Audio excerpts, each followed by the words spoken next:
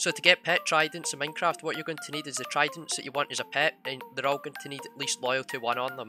Then what you want to do is fill your whole entire inventory up. Then you want to have something underneath, so when you throw the trident, something will go into your inventory.